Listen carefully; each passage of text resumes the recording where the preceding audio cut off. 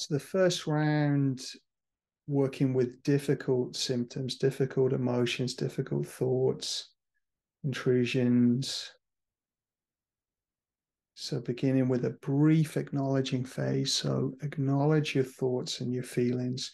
Just notice what your mind's doing. If it's racing, if it's difficult to observe it, if it's blank, detached, something's tricky there, just acknowledge it as best you can, and then scan through your body. If you're feeling intense feelings, just acknowledge what that's made up of.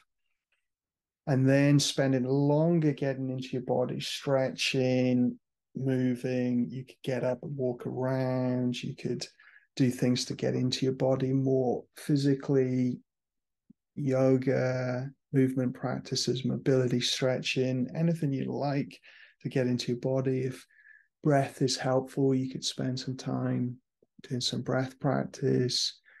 You can feel your feet on the ground, or the contact with the chair, feel that grounded, stable posture. So spending some time getting into the body, and you might spend quite a few minutes doing this.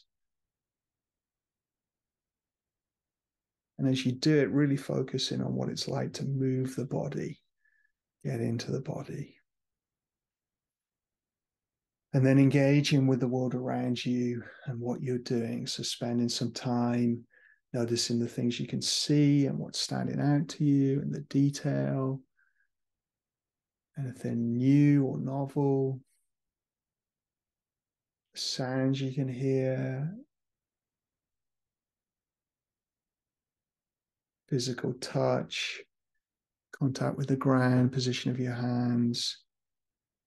You can do self-massage as part of getting into your body. And engaging in a task, sometimes actually doing something more practical, physical, getting outside, digging your garden, doing exercise, talking to someone, doing something that engages your mind a bit more, creative, or solving a problem, whatever it might be. When it's intense, you might want to do more active engagement, or you might narrate what you're seeing. You observe and describe non-judgmentally the things you're seeing and what you're doing. You talk yourself through that more.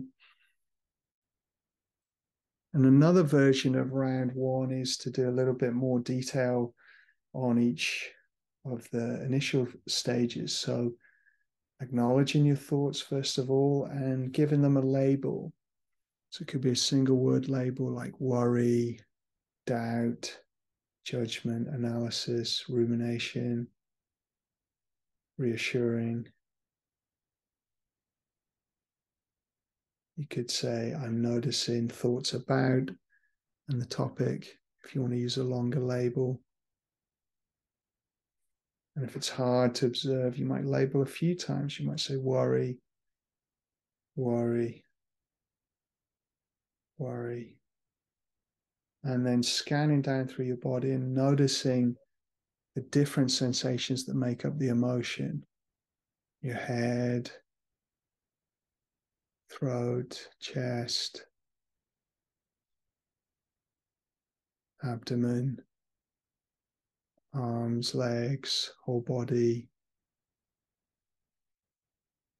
And you might name it: anxiety, confusion, doubt, disgust, numbness, detachment, something else. You might describe the physical sensation. So tightness in the chest, knot in the stomach, dizziness in my head, tightness in my neck and shoulders. So you might just try to describe it factually rather than judgmentally. Then you might zoom in on one piece of it that you feel comfortable to investigate and bring curiosity to it, like feeling in your chest or tummy, or if it's too intense, go for something around the edges, the feeling in the arms or legs, something like that. And you investigate it. You look at the detail. You try to look at it with new eyes, like you'd never observed it before and see what it's like. And you keep diffusing any judgment in your mind about the feeling.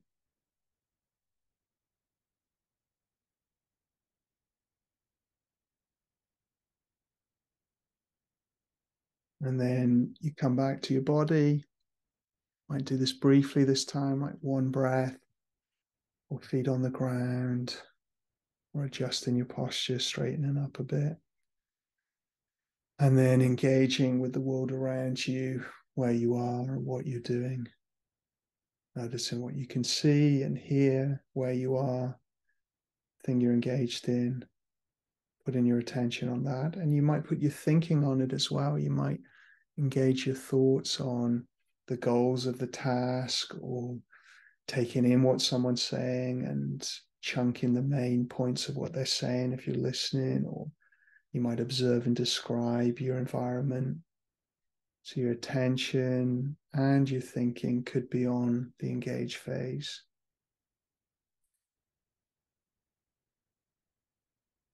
You might narrate and talk yourself through things if it's difficult. Tell yourself what step to take next in a kind and supportive and accepting way. So there's some options with phase one. We'll move into the second version. So this time, just acknowledging your thoughts and feelings. You might work with the strongest piece if it's more the mind, diffusing that. If it's more the body, working on acceptance. And then engaging in the world around you, where you are, what you're doing, this moment now. And as you engage, trying to allow obsessions to be in the background, feelings to be in the background, letting go of compulsions and engaging in something you value, something that matters to you, or whatever you're doing in the moment. And you might have to keep doing that every so often. As you get hooked again, you acknowledge and engage. And you could use a single label. You could say anxious thoughts, anxiety, engage, worry, doubt, judgment, and refocus and engage. So just acknowledge what's happening and engage in life, where you are, what you're doing. And then the final option is you just engage and you allow the automatic, difficult things to be in the background, the obsessions, the intrusive thoughts. Try to just let them come and go like a radio, let go of any compulsions that you can, accept the feelings, try to let go of any monitoring, hyper-focusing, check in the feelings and just engage. So allow and engage. So engage with this moment. And the difficulties become the pain alarm clock to remind you to be in your life, to be present, to be connected, engaged in what you're doing.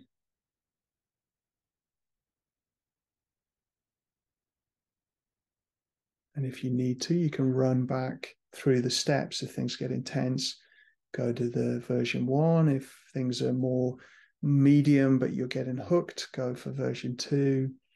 If you've got more skill, stay in version 3.